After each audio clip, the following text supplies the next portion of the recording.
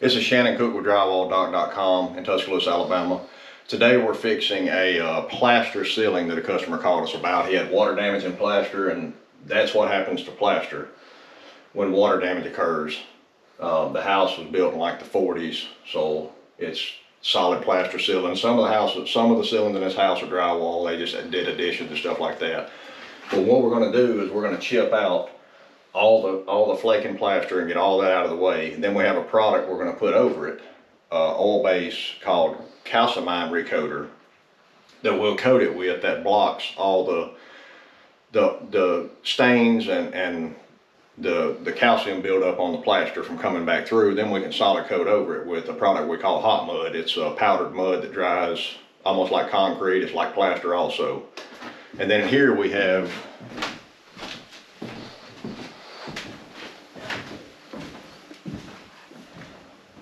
alright, now we've got a drywall ceiling here that it was added on later, and it has a sponge or stomp texture that we're going to match. So we're going to cut out like half the ceiling up here, and then we'll patch it back, and I'll match that texture to this. And then we have in the bedroom,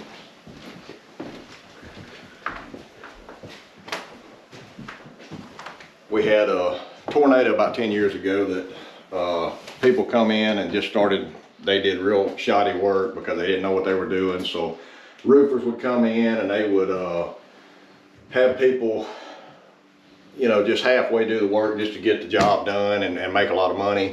So we've got to chip this plaster out that's fallen and cracked. We'll actually, instead of just mudding over it, we'll actually chip out what is messing up. Then we will put our product over it, and then our oil-based product, then we will solid coat over it with the hot mud product we have. And we'll get it all floated out, and we'll just have to show you the process as we do it. So we're going to go ahead and start covering up and get started.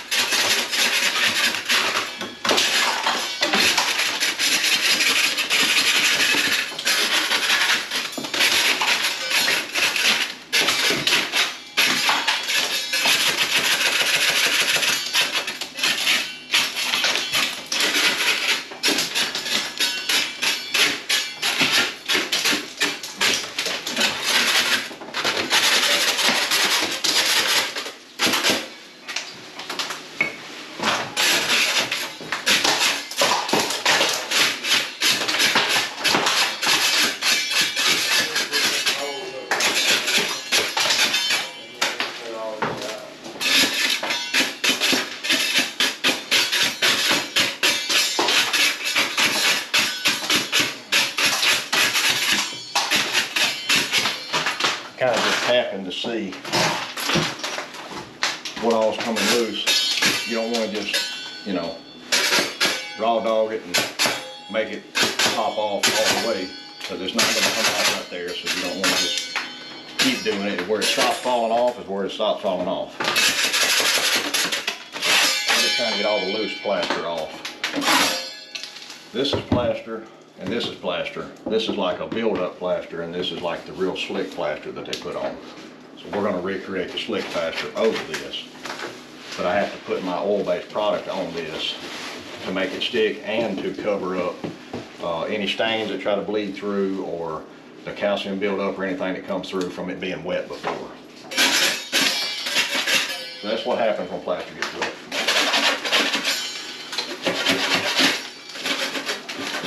See plaster and it has this stain on it, and you have to use like a calcium-ion recoater on it. And Benjamin Moore makes calcium-ion recoater. I'll show you the can so you'll know what we use. Very few people even know about it. We actually paint ceilings with it because it's a flat oil-based paint that blocks stains, and it looks really good when it dries and it's thick. So you can usually put one thick coat on it and it works perfect.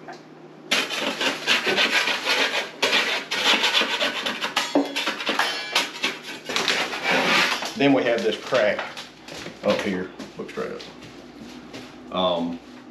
that happens in a lot of plaster jobs. This house was hit by a tornado. The plaster still in place, it's stuck on the ceiling really well, but it just cracked in a few places where the house got shook violently.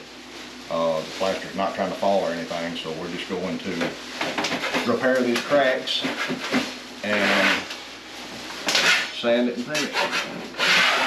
Like I said, we prime with the same product that we paint with because it works so well to block stains and it dries flat, it looks really well. And I always use it over plaster because plaster is so easy to let stains come back through after it's painted. We got the ceiling all scraped and everything now, and then we're going to prime it with this product. It's calcimide recoater. It's by Benjamin Moore. It's oil-based paint. It is really strong smelling. It's probably freaking stronger than a woman does CrossFit, but we're used to it. I'm just doing a little bitty area, so you know, I know everybody says wear masks and stuff. Hey, this is what I choose to do. It's open area, not enclosed, and it's just going to be a small area, and I'm going to be walking off. So we're just going to put this on it and let it dry, and it takes about 45 minutes to dry because it is oil based. Let's put it on nice and thick.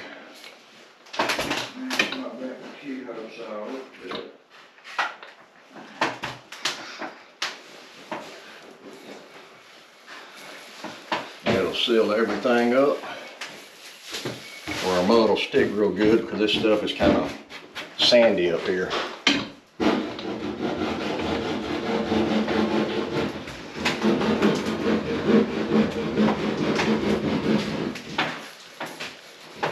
Should block all these stains from coming back through. Gonna get into every little crack. That way it'll seal these edges up good. Just like a glue.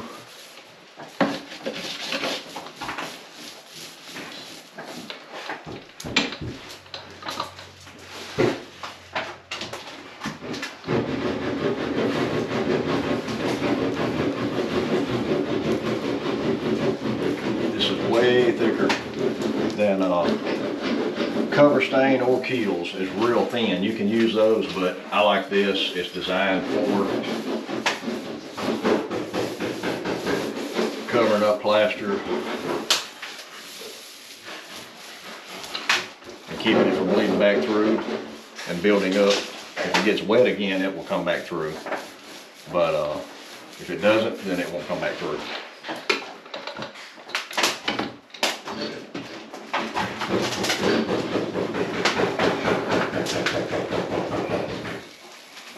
I'm going to put it over the crack to help with the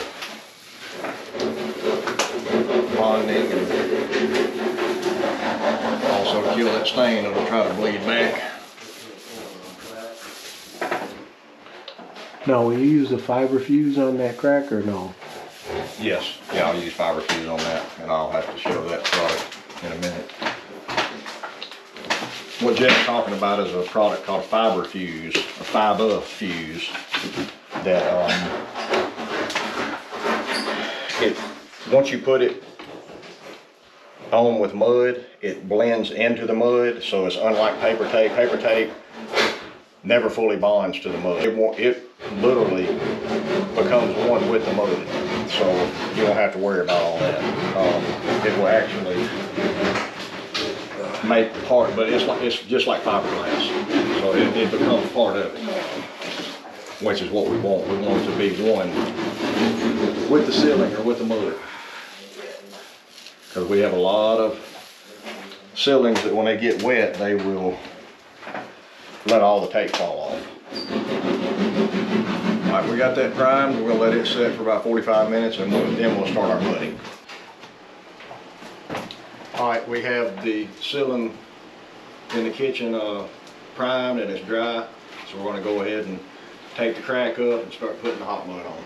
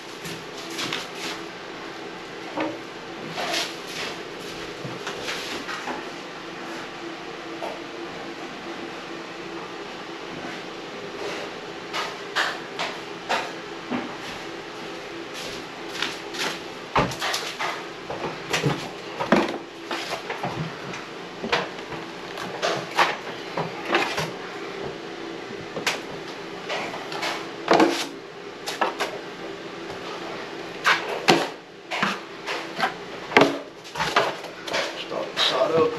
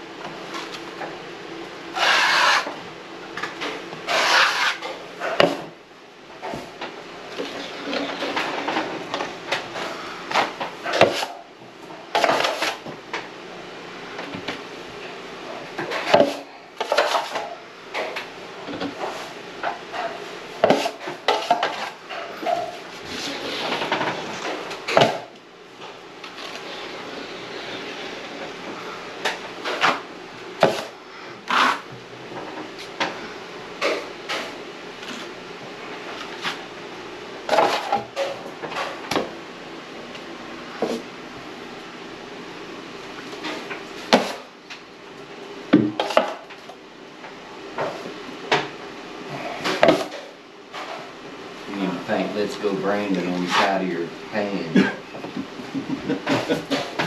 You got a shirt, don't you? I'm getting one. On the way. But yeah, I would never wear it for business. I'm gonna be like the comedians that are in the business the longest. I'll say nothing about none of it.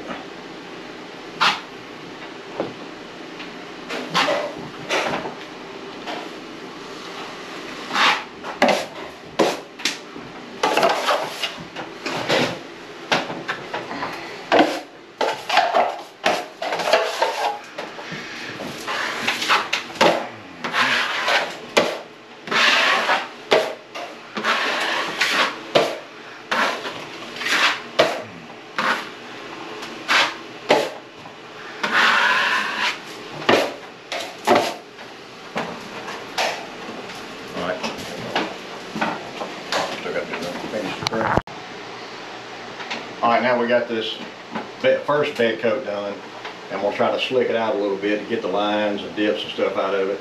Just get what I can out before I put the next bed coat on. This is a real thick bed coat, so you leave lines in it. That way you can fill in what you need to, and then I always slick it out just to help it be easier to finish.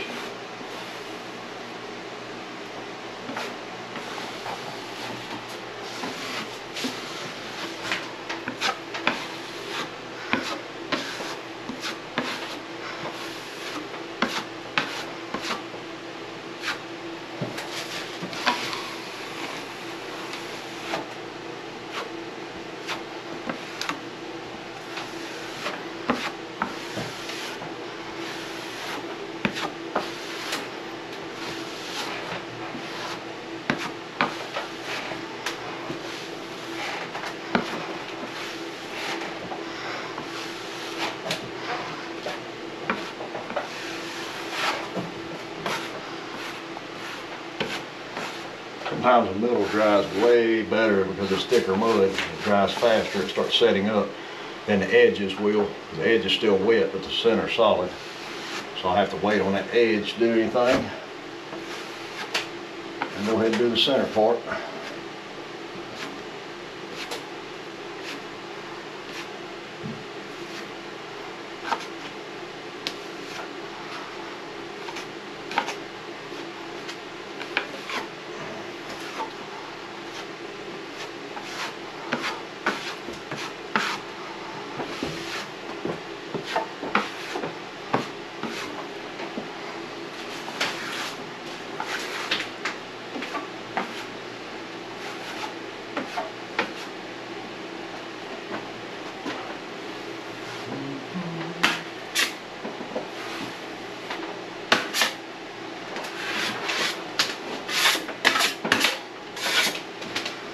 Alright, we'll just have to wait on the edge because it's still wet. But that'll be good enough for us to put another bed coat on anyway.